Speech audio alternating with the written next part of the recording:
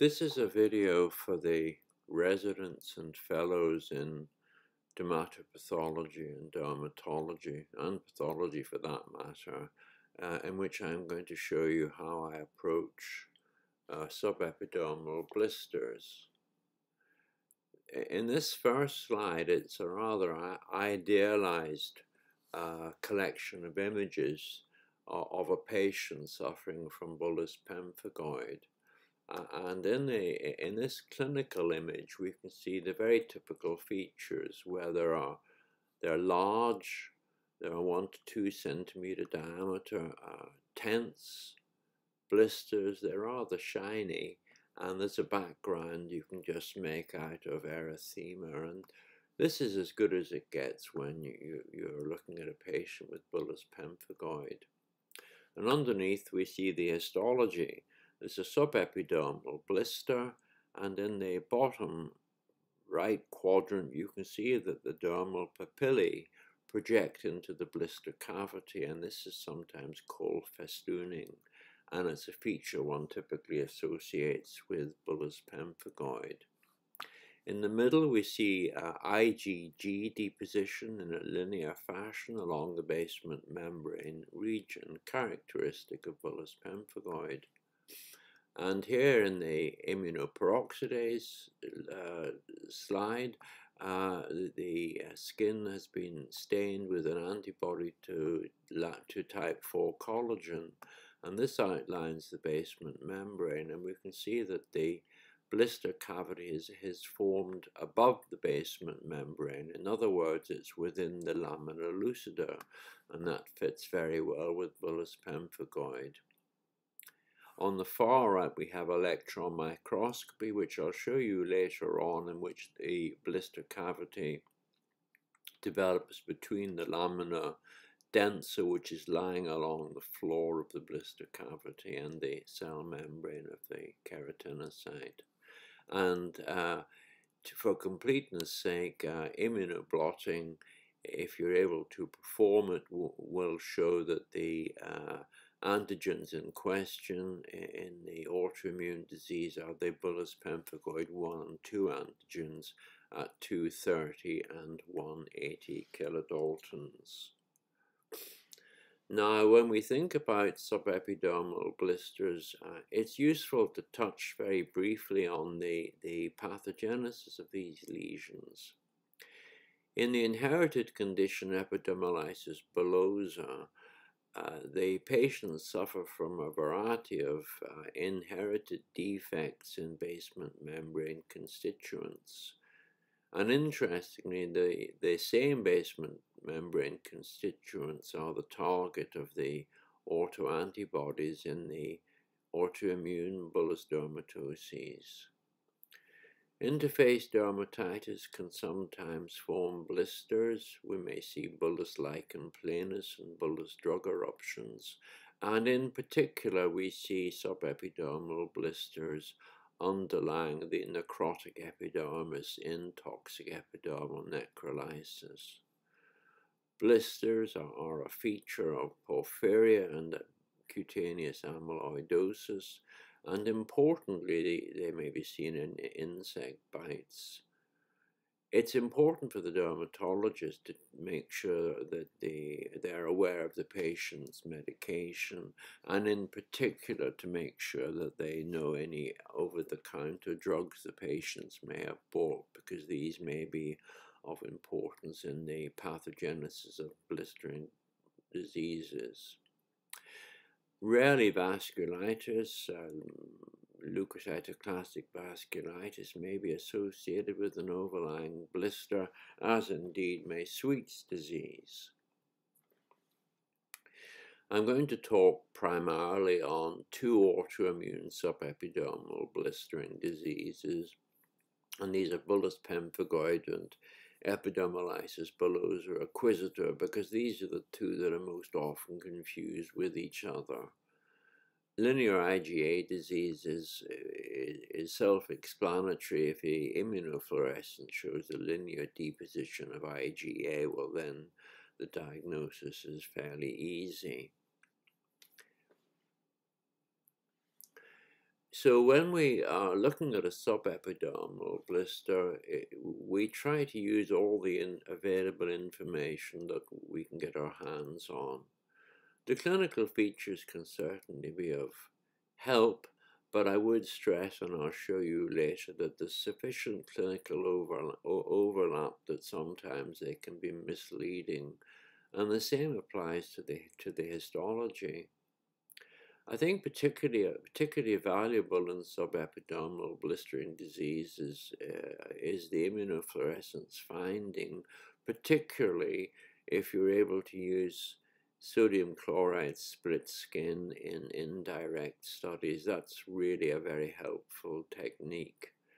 And similarly, I find that using immunoperoxidase to demonstrate the basement membrane region on paraffin-embedded material is another great technique for coming to a more definitive diagnosis. When I was at St. John's, I spent a long time looking at the electron microscopy of blisters and the immunoelectron microscopy, and that used to be the state of the art. But then the scientists took over with various molecular techniques, and my electron microscopy became redundant. And that was when I got into melanocytic lesions, but then that's a whole different story, which I'll talk about some other time.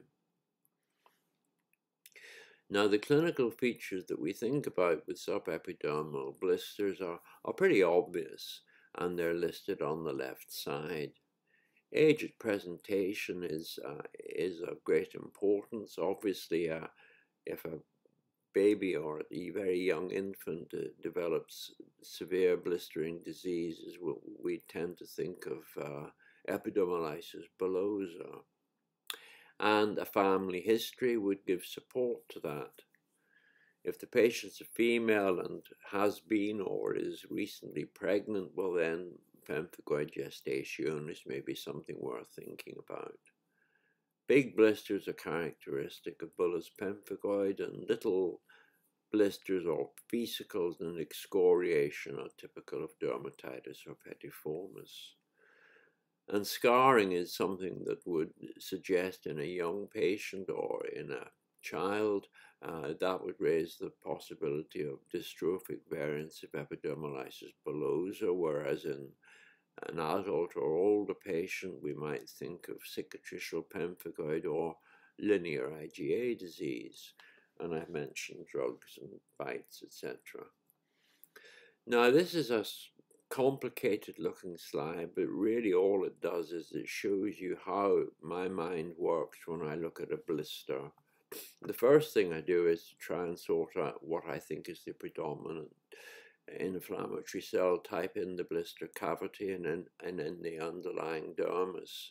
And so one can classify them in one's mind's eye as neutrophil-rich, eosinophil-rich, lymphohistiocytic, and cell-poor.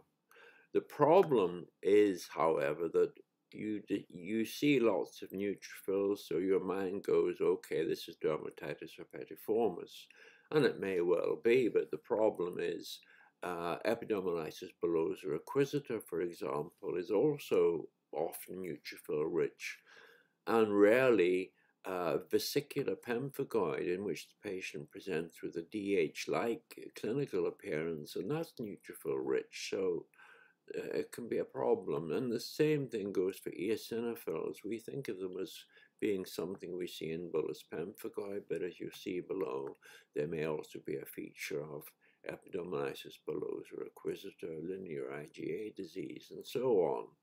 And so, although the histology can give you pointers in the right direction, other techniques are necessary before we can reach a more definitive diagnosis. I'm going to talk about immunofluorescence, immunoperoxidase, and I'll touch on EM and immunoblotting. So the problems that we face in the diagnosis of subepidermal blisters are that everything overlaps. The clinical features, the histology, they overlap. The immunofluorescence findings, the electron microscopy findings overlap. and even immunoblotting sometimes overlaps. So to make a diagnosis of a subepidermal autoimmune blistering disorder, we've really got to take as much of these features as we can together in the hopes that we'll get to a definitive diagnosis.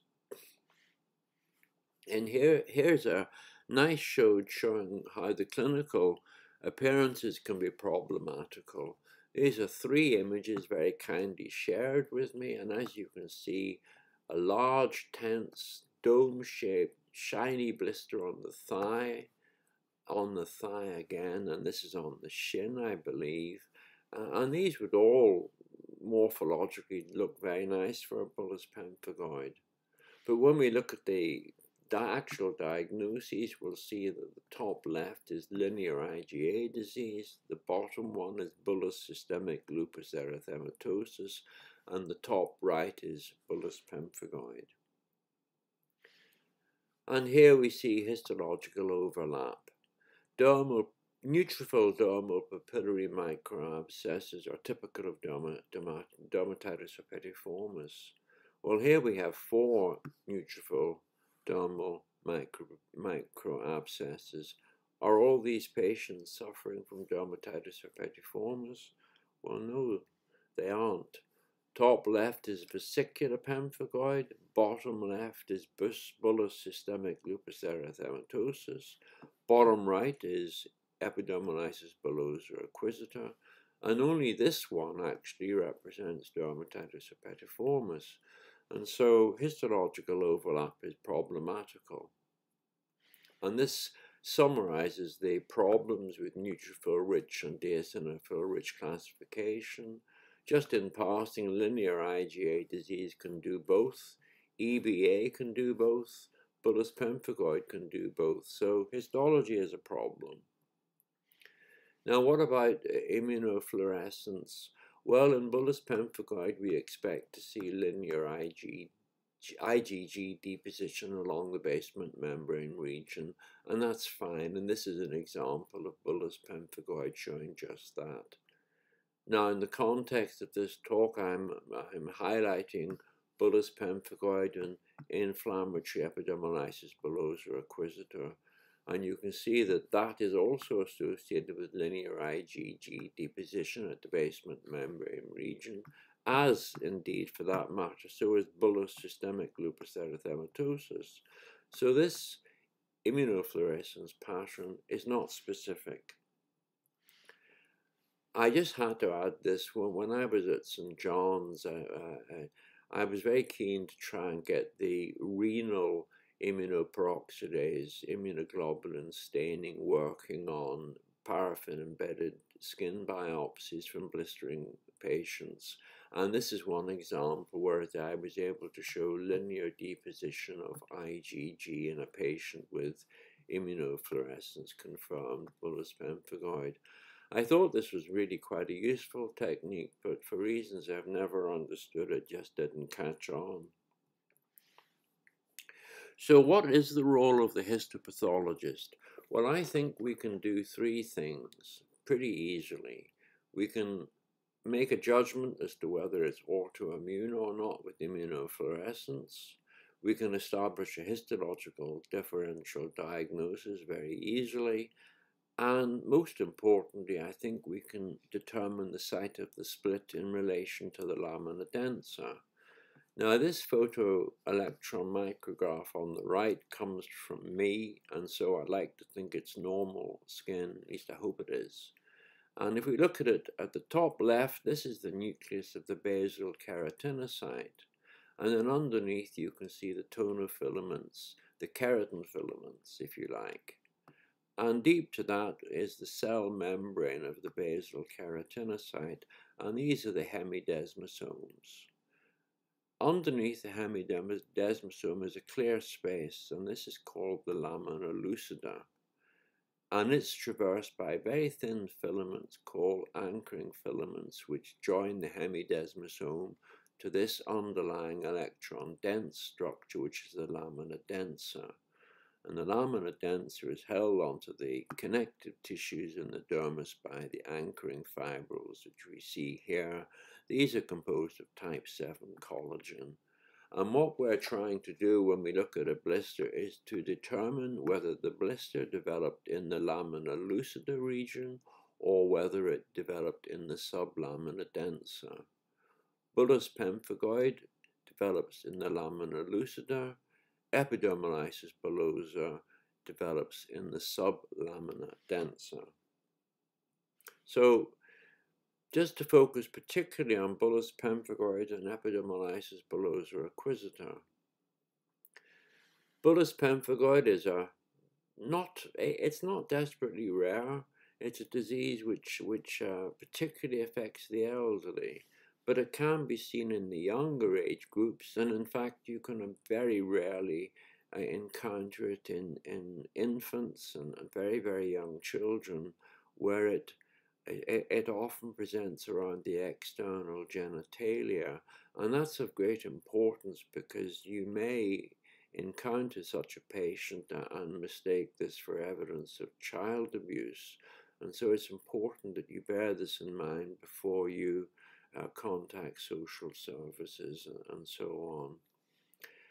Patients with bullous pemphigoid, they don't necessarily present with blisters. They can present with what's known as a prodrome, in which they may have intense itch or pruritus, or they may develop urticarial lesions or large erythematous macules or even erythroderma. But sooner or later the blisters develop, and as I've mentioned, they tend to occur predominantly on the abdomen, the inner thighs, and the flexures. And this is a lovely example of bullous pemphigoid. You can see this great big blister. It's absolutely stuffed full of fluid and fiber and inflammatory cells. It's tense. It looks as if it's ready to pop. And if we look at the underlying dermis, you get a hint of the festooning I mentioned earlier. And when we look at the inflammatory cells, we can see there large numbers of eosinophils, so that there are also lymphocytes, histiocytes, and scattered neutrophils. And if we biopsy patients in the prodromal phase, you can sometimes see eosinophilic spongiosis, very nicely demonstrated in this field and in the one on the right. And exceptionally, biopsy may reveal a subepidermal eosinophil microabscess. Now, what about the immunofluorescence in bullous pemphigoid? Well, we expect to see linear IgG and complement in the overwhelming majority of patients. It's certainly at least 90% of cases. But if you have a negative immunofluorescence on direct examination, it's well worth your while performing indirect studies because you may pick up the extra 10%. On indirect, there's a sensitivity of about 75 to 80%. If you use split skin as a substrate, it increases sensitivity to 90%, and it has the advantage of also distinguishing between bullous pemphigoid and epidermolysis bullosa, and I'll come to that later. And this is a lovely example of IgG deposition in bullous pemphigoid outlining the basement membrane region. Now, what about epidermolysis bullosa acquisita? Well, when it was originally described, it was thought to be mechanobullous dermatosis, a disease in which patients were susceptible to minor trauma, and they tended to get blisters around their acral sites, particularly the backs of the hands and fingers. And subsequently, however, it was shown that in fact, most patients with epidermolysis bullosa acquisita have antibodies to type 7 collagen, and this is the one that we're particularly interested in at the moment. Epidermolysis bullosa acquisita can, in fact, it can mimic bullous pemphigoid, it can mimic dermatitis herpetiformis, cicatricial pemphigoid. There's a linear IgA disease variant showing EBA features, and you may also see the condition in childhood. Now, this is an example of the so-called classical mechanobullous variant of EBA, where here, I think this is the heel, and there's an old ruptured blister on the left, but there's a very nice tense dome-shaped blister on the right. And if we look at that histologically, we can see that it's a subepidermal cell-free blister. There's some fibrin and edema fluid, but inflammatory cells are pretty well absent. And this is confirmed with these higher power views showing the abundant fibrin along the base of the blister cavity, but there really aren't any inflammatory cells at all. Now, in contrast, this is a dermatitis herpetiformis-like example of inflammatory epidermolysis bullosa, and here we see little vesicles and the excoriations and erythematous papules on the back of the elbow mimicking dermatitis herpetiformis. Patients with linear IgA disease can also present with flexural blisters suggesting bullous pemphigoid, so it can mimic either disease. And this is histology of the example I've shown you. This is a subepidermal neutrophil-rich blister, so this is really indistinguishable from dermatitis herpetiformis. And in this example, from a different patient, we can see a subepidermal blister. It's a large blister, it's full of fibrin, edema fluid, and when we look at the floor of the blister, we can see numerous eosinophils, and if we look at the underlying dermis, there's a mixed infiltrate of eosinophils, a few neutrophils, lymphocytes, and histiocytes, but all of these eosinophils give rise to this bullous pemphigoid-like appearance. What about the immunofluorescence in inflammatory EBA? Well, rather like bullous pemphigoid, it's characterized by linear deposition of IgG and C3 on direct immunofluorescence. Some examples show linear IgA deposition, as I mentioned earlier. Now, the indirect is not as sensitive. We only see 25 to 50% of patients show antibodies on indirect immunofluorescence. But again, if you use split skin as a substrate, the sensitivity goes up quite a bit. So the problem we face in distinguishing between bullous pemphigoid and epidermolysis bullosa acquisita is that the clinical, the histology, and the immunofluorescence may appear identical. And so to get around this, we have to use different techniques. I've mentioned split skin in immunofluorescence. We can use antigen mapping. And in the old days, I used electron microscopy, but nowadays immunoblotting and other molecular techniques are invaluable. Now, this is split skin immunofluorescence, in which normal skin has been split by the use of sodium chloride solution. And this is the immunofluorescence, and you can see that the staining in this case using antibodies to laminin have shown that the basement membrane lies along the floor of the blister cavity. And this is very, very useful in indirect immunofluorescence.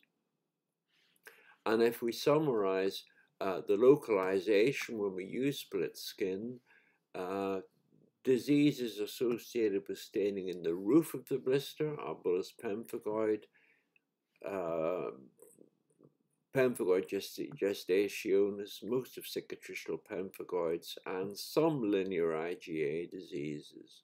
Whereas the floor of the blister is characterized by labeling in EBA, bullous systemic lupus erythematosus, and some of the pemphigoid and cicatricial pemphigoid patients. But for practical purposes, if we use split skin, if in patients with bullous pemphigoid, the fluorescence labels the roof of the blister in bullous pemphigoid, the floor of the blister in EBA. So it's a very simple way of distinguishing between the two diseases.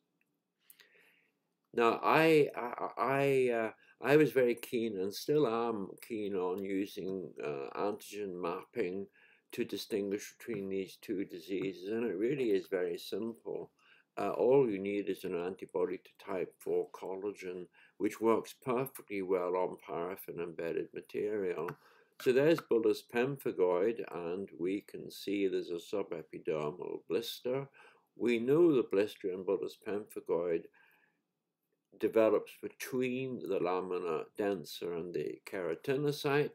There's the lamina densa, there's the epidermis, so the blister is in the lamina lucida. Here we have EBA with an evolving blister. There's the roof of the blister there. The roof of the blister is occupied by type 4 collagen, so the blister is sublamina densa. So simple differentiation between the two diseases using paraffin antigen mapping. Now, if we use electron microscopy, we'll see that bullous pemphigoid typically arises in the lamina lucida. This is the roof of the blister cavity. This is the basal keratinocyte that's lost its hemidesmosomes, and that's an eosinophil. And this is the blister cavity. So the lamina densa is way down here. And in contrast, this is an example of Epidermolysis bullosa acquisita. This is the basal keratinocyte. There's the lamina densa. There are the anchoring fibrils. This is the blister cavity. So the blister has arisen deep to the lamina densa. So we can make a distinction between EBA and bullous pemphigoid very easily on electron microscopy. And these are two nice examples showing a low power of bullous pemphigoid where the lamina densa is along the floor of the blister cavity. It shows nice festooning, as we mentioned on the histology. And on high power, you see the lamina densa is on the floor of the blister cavity. So the blister occurs in the lamina lucida. This is Epidermolysis bullosa, and here we can see that in the roof of the cavity, the lamina densa is present on the roof of the blister, and we see that in high power here. So the blister cavity is arising in the sublamina densa. And when I was at St. John's, I did a lot of electron microscopy and immunoelectron microscopy. And this is bullous pemphigoid. We can see the immunoperoxidase labeling is on the cell membrane and on the hemidesmosomes and within the lamina lucida. And the same thing with immunogold, whereas in Epidermolysis bullosa acquisita, the immunoperoxidase is deep to the lamina densa. There's the lamina densa going along there, and there are the deposits there. And this is the same thing with immunogold. This is the lamina densa here. Those are the anchoring fibrils, and there are the immune deposits at the tips of the anchoring fibrils. However, as I mentioned, immunoblotting took over my role, and you can see that it's a very valuable technique in identifying which particular antigens are affected in an autoimmune bullous dermatosis, and this became the golden standard. And nowadays, this is commonly used as are other molecular techniques. And just to summarize the antigens involved, Bullous pemphigoid is are the two antigens, 180 and 230 kilodaltons.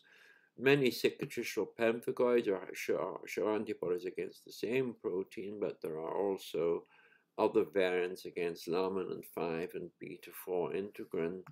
Epidermolysis bullosa acquisita is type 7 collagen. Bullous systemic lupus erythematosus is type 7 collagen. Some examples of linear IgA disease are associated with antibodies against type 7 collagen, and some patients with linear IgA disease are associated with antibodies against the bullous pemphigoid antigens. So you can see that there are still problems. So in conclusion, I think clinical pathological correlation doesn't have as much value as I'd like to have thought it would have done in the diagnosis of subepidermal blisters. And I think that although electron microscopy and immunoelectron microscopy have contributed a lot to our understanding of blistering diseases, nowadays, if we can use split skin immunofluorescence, if we can use immunoperoxidase mapping techniques, that will go a long way to enable us to come to a fairly secure diagnosis in most cases of subepidermal blistering dermatoses. Thank you very much. I hope you find that useful.